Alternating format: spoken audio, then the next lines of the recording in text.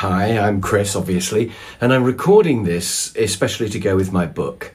So I hope it helps clarify one of the really important bits at the beginning of the book.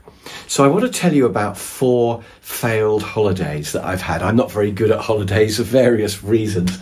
And I want to tell you about 4 of these.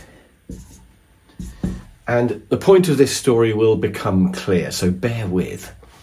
So the first holiday is where we have a terrible journey, but it's great when we arrive. Now, you might say that's actually not a failed holiday because the journey's probably a day, and then we have 2 weeks of fantastic holiday when we get there. But I'm going to be arguing later on that that is actually a failed holiday. And I think that's actually a very common type of holiday, isn't it? The journey's almost always terrible. Now, the next type of holiday is the reverse of that. This is where the journey is okay, but we're disappointed in the destination. I don't know if you've had holidays like that. I certainly have. I won't name countries here, but I have had places where I've been and it's just not been what they said in the brochure. So that can happen, but never mind, there's always another holiday next year, so it's not the end of the world. Now, the third type of holiday is where it's very well planned and it goes exactly to plan, but for some reason it's not fun.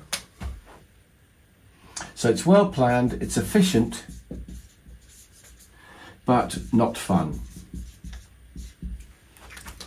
I can't help doing these kinds of holidays because I'm a project manager, so I have everything really well organised and everything goes to plan, and when we get back home I sort of think, yeah, but was it really a holiday? It was more like a sort of military operation. So that's kind of a failed holiday, or is it? And then the final type of holiday, which I don't often do but I know other people do, is where you drive at random. You just get in your car and you just go somewhere like Italy where you can't really go wrong, and you just take whichever turning you fancy. Maybe you don't even have a map. Maybe you're not even booked in to hotels. You just sort of go wherever the fancy takes you. I wish I could do that. So that's the 4th type of holiday. Now, of course, holidays don't matter that much. What we're really talking about here is approaches to life, approaches to how you use your time. So this last one, I'll do these in reverse order. This last one I'm going to call The Band, because I first became aware of this as an approach to life when I was in the very first band I was in when I was about 20. I was working for Westland Helicopters down in Somerset. And I answered an advert and I ended up playing the saxophone in this heavy rock band. It was kind of White Snake with saxophone added. And I'd come from university and was very sort of organised, revising for my exams and all of this. And the other people in the band were from another planet. And they were all sort of smoking various things and they were totally disorganised. And I remember sort of looking down on them thinking, how can they live their lives like this? And their cars were breaking down and they'd always forgotten when the next gig was and all that sort of thing. But I realised after a while that actually they had much more fun than me. And I remember thinking, maybe they've got life sussed and I haven't. So the big question really is, how important is fun in all of this? And I think that could be quite important. But of course, although they had lots of fun, the price they paid was they didn't achieve very much because they never got their act together. And I remember thinking, why don't they have some systems and write things down and have checklists and stuff like that? But did it worry them that they didn't achieve very much? And the answer may surprise you, because the answer is yes, it did worry them. Because they had goals. They wanted to be on, it was the old grey whistle test back then, it'd be Jules Holland now. So they wanted the band to be successful, but we never even got our act together to record an album, because they were too busy just sort of messing around. And given the choice of practicing or partying, they would always go for partying. And recording in the studio was just too much effort to get the money and the time together to do it. And that bugged them. And they were quite upset, really, that the band wasn't famous. And I remember thinking, well, I'm not surprised. And I thought I was superior to them because this was me. I was Mr. Efficient. I remember thinking, well, yes, but I'm organised. But then I realised that actually I wasn't achieving any more than them. I was in the same band and I wasn't even having fun like they were. So you might think that option number three is time management, well planned, efficient. But actually, is it? Because I think fun is important. We'll cover that later on in the book. So I suddenly realised that I was just being well planned and efficient was just going around in a circle very efficiently, and it wasn't really getting me anywhere. I was like the greyhound, which I described later on in the book, who efficiently and fast goes round, but only round a circular track. And what's the point of that? So I had a sort of sudden epiphany, really, and this was me part two. And I realised that you've got to have some goals in life. You've got to have a plan. You've got to have some things that you want to achieve. So I wrote a list of goals, and suddenly there I was as a manager. And you could call that a kind of success, I suppose.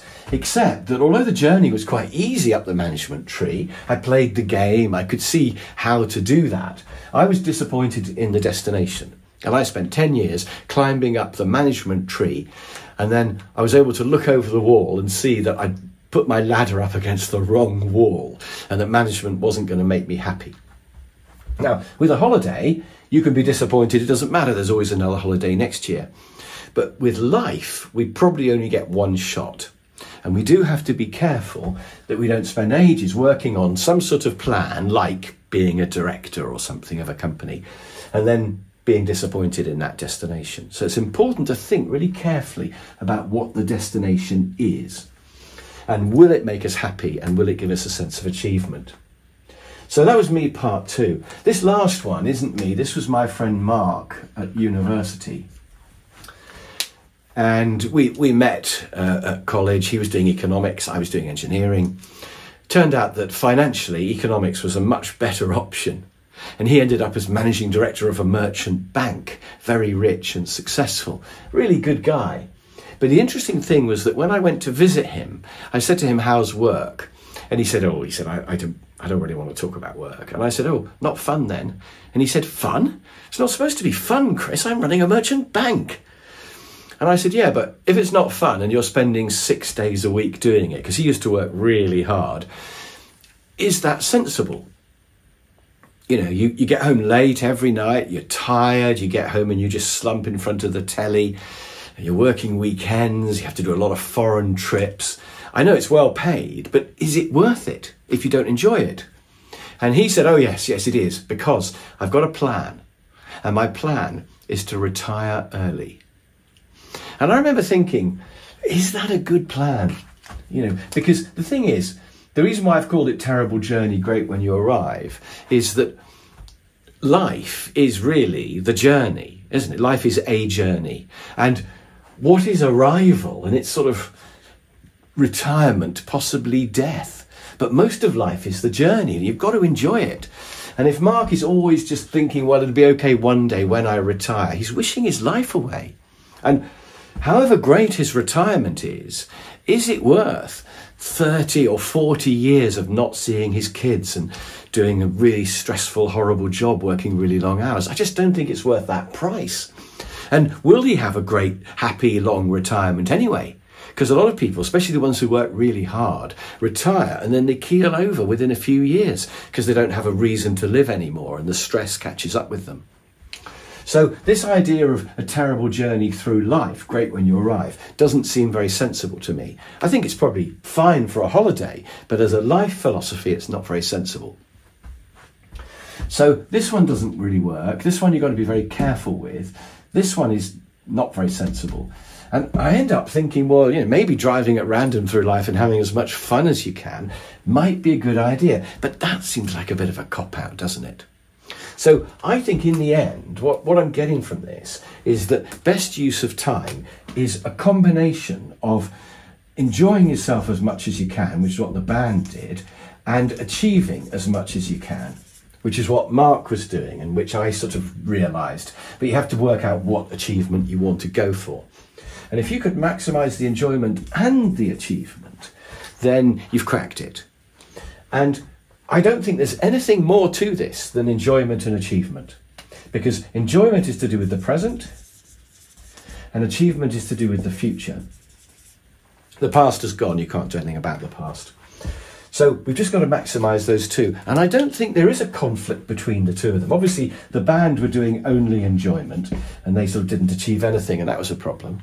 Mark was doing only achievement and forgetting to enjoy it. But it absolutely is possible to do both. And I think if you're enjoying what you're doing, you're more likely to achieve great results, actually. And if you're achieving stuff, then that should give you enjoyment. So I think you absolutely can do both. And really, that's what my book is about.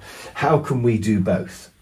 And just a final thing on this video is to say that some people's plan is to enjoy at home and achieve at work. But that's not enough. I think what we should do is enjoy home and work, because you don't want to be hating 5 days a week, do you? And I also think, why not achieve not only in your work, but at home as well? By home, I mean everything outside of work. So I think the meaning of life, really, is to enjoy home and work and to achieve at home and work. And if you can do that little 4x4 and do all of those, you've really cracked it. And, you know, the band were enjoying themselves at home, but that was it. They didn't enjoy their work and they achieved nothing. And Mark is achieving at work, which is great, but he's not achieving anything at home. He never is at home, and when he is, he's exhausted and he's not enjoying anything. So he's doing 1 out of 4 as well, and 1 out of 4 is definitely not enough. Even 2 out of 4 I don't think is enough. We want to get 4 out of 4, and that's what my time management book is all about. So hope you enjoy it. Thanks again for buying the book, and that is my explanation of where we're going to go.